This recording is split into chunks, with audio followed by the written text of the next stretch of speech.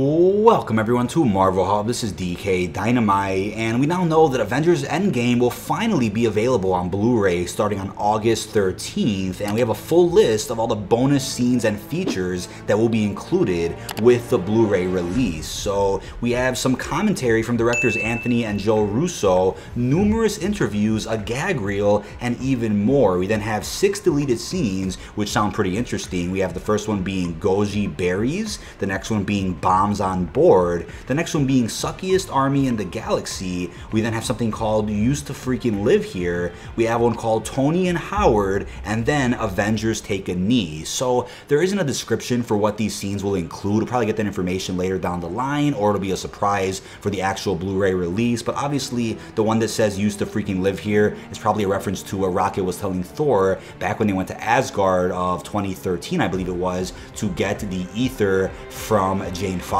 So that'll be kind of funny. But I wonder what Avengers take a knee is. I wonder if that's a reference to kind of taking a knee for Black Widow's death, or maybe taking a knee at Tony's funeral. Not exactly sure what that could be just yet, but you guys can drop your theories down below in the comments section. Now we then have some other digital and Blu-ray exclusive footage that'll be included in this Blu-ray release. The first one being Steve and Peggy, One Last Dance, explore Captain America and Peggy Carter's bond forged in moments from previous films that lead to a momentous choice in Avengers Endgame. We then have Remembering Stan Lee, filmmakers and cast honor the great Stan Lee in a fond look back at his MCU movie cameo. So I wonder if that was actually the same tribute they used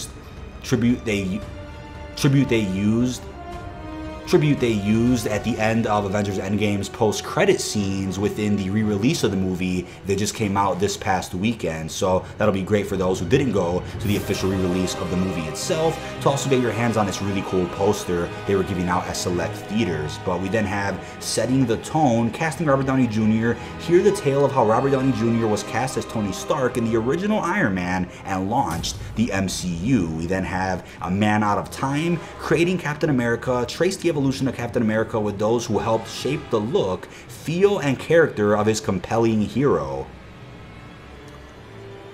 We then have Black Widow, Whatever It Takes, follow Black Widow's journey both within and outside the Avengers, including the challenges she faced and overcame along the way. We then have the Russo brothers' journey to Endgame, see how Anthony and Joe Russo met the challenge of helming 2 of the biggest films in cinematic history, back to back. We then have the women of the MCU women share what it was like to join forces for the first time in an epic battle scene and be a part of such a historic ensemble. We then have Bro Thor, which I think is a reference to Big Thor, who was pretty chubby in Endgame.